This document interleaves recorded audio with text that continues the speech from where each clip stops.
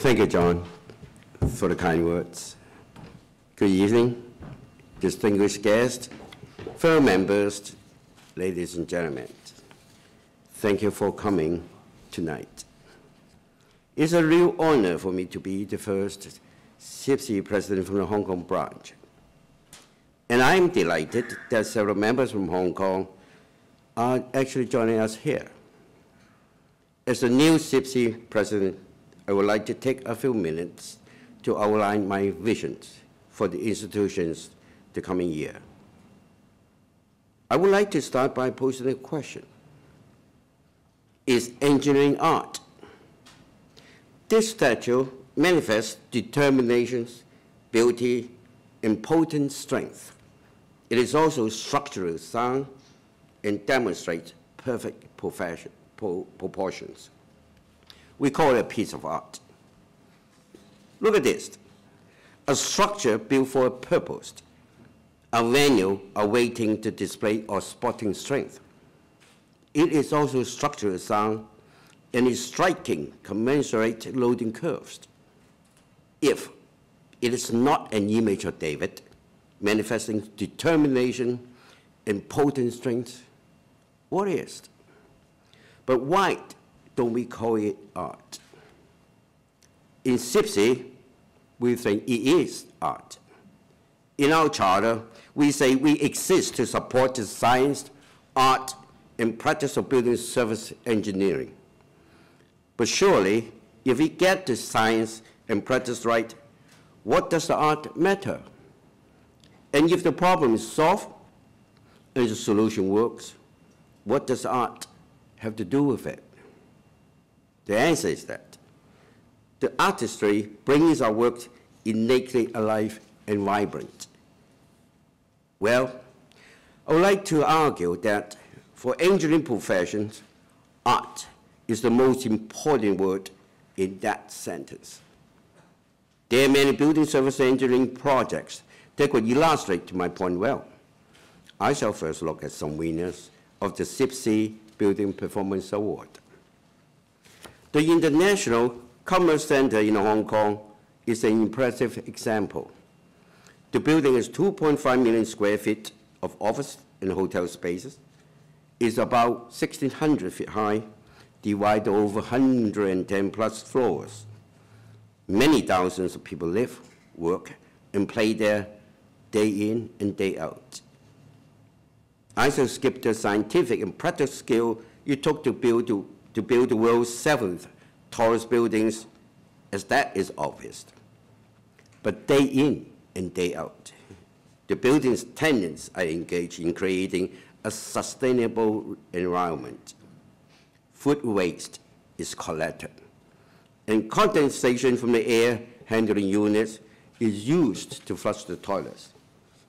From the design to its operations, the mission of the building service engineers involved was to create a living, breathing building that works alongside its occupants.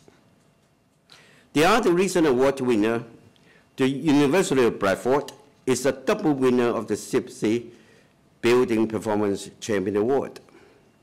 The estate was mostly built in 60s and early 70s and delivered only suboptimal performance for many years. But by turning up the rule book on what we thought was appropriate with all the buildings, the skills of building service engineers deliver the only university campus in the world with 3 beamed outstanding buildings and a passive house building award within 100 meters of each other. The completed project has rejuvenated the campus, and the art of engineering is spread across the whole university.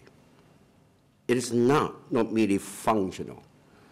It goes above and beyond to help generations of young people flourish and develop in a positive learning environment for years to come. Art is often about making a breakthrough, not merely a successful copy. CIBSE members are ready and prepared to go beyond what we thought was possible. Let's look at another example. The Gardens by the Bay project in Singapore which won our CIBSE Building Performance Award in 2014, demonstrates exceptionally what can be achieved by marrying science, practice, and art. The project is impressive scientifically because it has enormous structural towers called supertrees, which carry out function from heat dissipation to power generation within its integrated systems. It is impressive practically because botanical gardens recreate a Mediterranean springtime with mild, dry days and cool nights in a city that neighbors the equator. These two factors alone make it a remarkable project. But the hidden heart is that it uses no more power than an average Singaporean office block. Yes, it was about building a city inside a city. The other example, on the other hand, is a city outside a city. The Dutch city of Amsterdam, where the municipal administration preserved the artistic ambience of inner city while deploying a huge array of futuristic technologies for the benefit of the residents, including rainwater recycling, demand-responsive street lighting, and integration of transport and logistic management, while keeping computers living outside the city ring road. In a way, the principle behind the Amsterdam Smart City are the same as the one behind the Beijing Stadium, but from a different aspects. They are both designed to create a high-performance project, which is at once a functional and a piece of structures. Both the Bradford and Amsterdam projects show us that our existing building stock can be sustainable. Both the International Commerce Center and Gardens by the Bay projects go well beyond statutory requirement. The reason we marvel the art of Michelangelo's statue, Picasso's paintings, and Mozart's symphonies is because they are alive. Each encounter them brings us fresh sensations and different meanings. They are still alive, irrespective of their age. The four projects I've talked about are recognized examples of CIBSE members' engineering skill, creating beautiful environments and experience for the people who live, work, learn, and play in them. Each day, millions of people benefit from CIBSE members' commitment to professional standards and serving the public good. In addition to the technical skill we have learned, all these examples demonstrate the art of the building service engineering profession. What marks this project out as extraordinary is not just the undoubtedly impressive engineering it took to create them, but the way that the core values of engineers were upheld throughout: prestige, professionalism, and public interest. Back to where I'm from, construction has transformed Hong Kong beyond recognitions since I first started work there. It becomes a beautiful urban jungle of towers. But not all changes have been good. The urban environment is less than healthy. The air is still and thick. If building service engineers were allowed to emulate these award-winning projects more often, then the skyline of Hong Kong would remain as beautiful as it is, but the health of the city would be much improved. So our engineers, artists, this question is a tough one. Imagine me asking other people these questions. What they would see is a dull and boring person. You will never get any answer except why you ask such a stupid question. Luckily, you are not as dull, as boring as I am. I'm half through the speech, and you are not even bored. Seriously, the art part lies within our practice and fueled by our core values and beliefs. We need to tell others we are artists and explained why we call ourselves that. And now is the time to do so. Picasso never hid that he was a cubist, and Dali never. He was the surrealist. Artists are proud of their movements and believe that their principles can change the world. And we need to borrow some of the inspiration and apply it to our roles as building service engineers. We should tell others art can be more than ornamental. It can also be functional as well, in the form of building and built environment. The functional aspect, often hidden away, are actually the most creative work an engineer will do in their careers. In my presidential year, it is my aim to celebrate and elevate the exceptional work that our members do to inspire. The CIBSE promotes the art and science of building services. We are engineers. We talk about science, and we practice art. The art of collaborations, intuitions, inventions, and creative thinking to challenge and inspire the public and each other.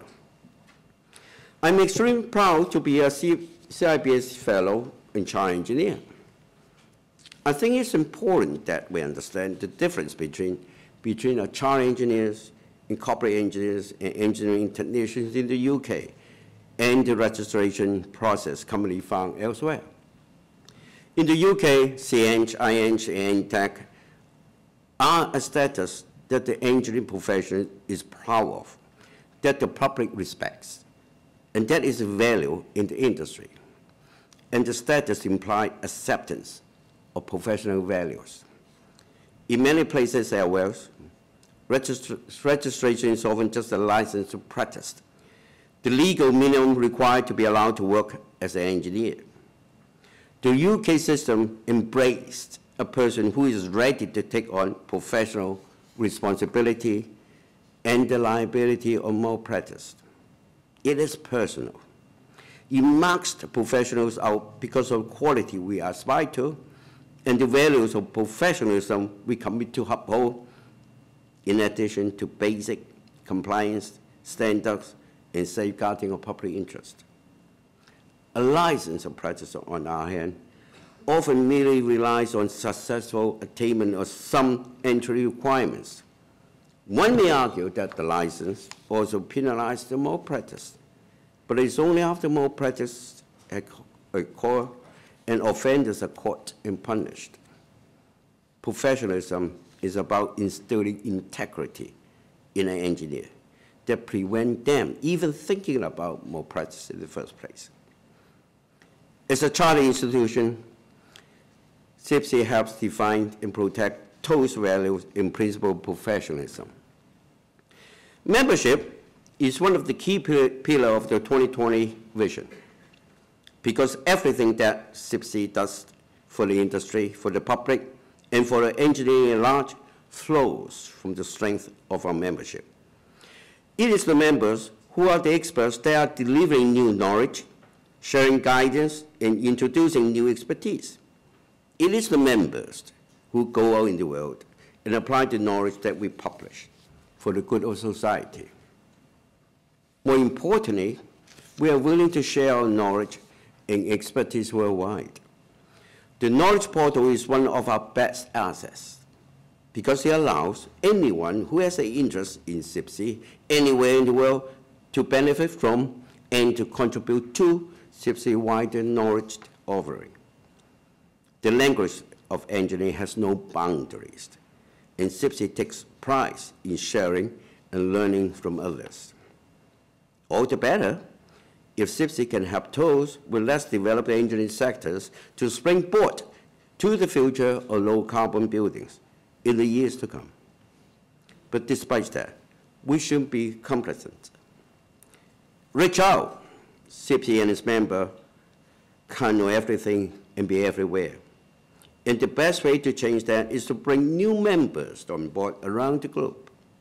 And with them, to bring in new knowledge about industry, technologies, regions, and market that can ensure that we can offer the deepest and most diverse pool of knowledge. Of course, we don't just exist to distribute guides. We exist to spread what we live and what we said in the Charter. We exist to support the science, art, and practice of building service engineering. My presidential pledge is to inspire the industry to embody the spirit and values of being a CIBSE member and to promote the positive message of the values we believe in, the professionalism we treasure, and the aspiration of exchanging best practice among like-minded professionals worldwide. I'm confident that once this is the caliber of CIBSE members, a growth in memberships is inevitable. But I can't do this alone. CIBSE now represents nearly 21,000 members, bring out the art in building services engineering worldwide. I also have the eye on the young member network somewhere here, around the world. For one thing, they don't look as dull and boring as I do. And they don't get easily being bored anyway. And they will be our ambassador for many years to come.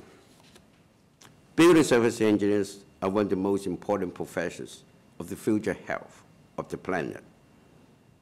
And the world is pretending what we do to ensure that we have healthy and productive places to live and work for generations. Now, I've done my talk. We have to do the walk. Reach out. It's a big world out there. Spread the CIBSE message. Thank you.